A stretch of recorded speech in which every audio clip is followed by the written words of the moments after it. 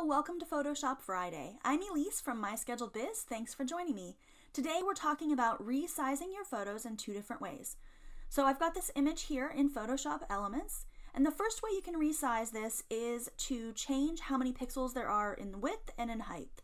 So you're actually changing the total pixel number, which is going to tell you how big or small you can make it before it starts to look pixelated. So to do that, we're going to click on Image, Resize, Image Size. And you can see this image is currently formatted to 3000 pixels by 3000 pixels. And a reason that you may want to change this size is specifically for social media. Oftentimes they will want an image that's a specific size. So 3000 by 3000 pixels may be too large. So you may need to resize this to be smaller. So assuming that you need a square photo, which this is currently a square photo, you can leave this locked. You can have the proportions constrained, which means that whatever you enter in this width, it'll automatically adjust the height. So if I make this 500 pixels for the width, you can see the height is automatically changed with it. Whereas if I uncheck constrain proportions, I can change it so that they're different sizes. So I want to go ahead and leave the proportions constrained so that it'll stay a square. And I'm going to do 500 by 500 and hit OK. And you can see it shrunk the size of the image because it has fewer pixels each way, which means that it won't, it's not as big. So to make that zoom in so that you can see it, you can hit Control or Command plus, and that'll make it bigger. All right, so here we can see I went ahead and changed the image size. So if I go back to Image, Resize, Image Size, now it tells me it's 500 by 500 pixels. The other way that you can resize your image is if you want to change the ratio, so the height versus the width, if you want to change what that is. So this is a 1-to-1 because the width and the height are both the same, so it's a square. If I wanted to make it tall vertical rectangle or a horizontal rectangle, then I would need to change that ratio. So that's when you're going to choose Image, Resize, Canvas Size. And so that's going to leave the image intact, but it's going to expand out the size of the image. So I'm going to go ahead and change this to pixels.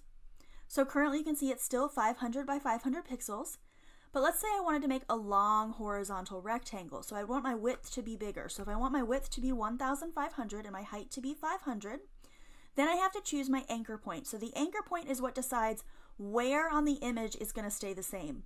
So right now it's set to the center. So that means this center point will stay exactly how it is, and it will expand out from the left and from the right to make the image bigger. I'm actually going to choose my anchor point to be on the left side, which is right here, so that my extra part of the canvas will expand out like this, okay? So I'm going to go ahead and hit OK, and then I'm going to hit Control minus or Command minus if you're on a Mac, and you can see my original image is still here. It's on the left side because that's where my anchor point was, and then I've got all this extra space here. Now, why would I want to do this? Let's say that I wanted to have this same thing, but I don't want it to be a square anymore.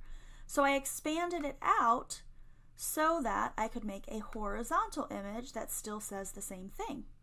So there you go, just like that. And then I want my background to be the same throughout. So if I select that layer, I can fill it the rest of the way in. And now I have a horizontal image that is the same as the square one, only now it's horizontal. Now if I wanted to go back to the square at this point, I can go to Image, Resize, and again, we'll have to do canvas size to change the dimensions. We're going to go back to pixels. And if I now take this back to 500, make it be that left anchor point and hit OK, it's going to tell me I'm going to clip some of this image. And I'm like, okay, I'm going to proceed with that. But you can see now I can't see the text. It's cut off.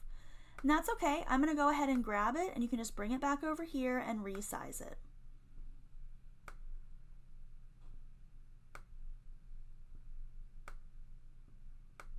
And there you go. So now I've got a square image again. So that's how you use the Image Resize feature on Photoshop Elements for image size or canvas size. Thank you for joining me for Photoshop Friday.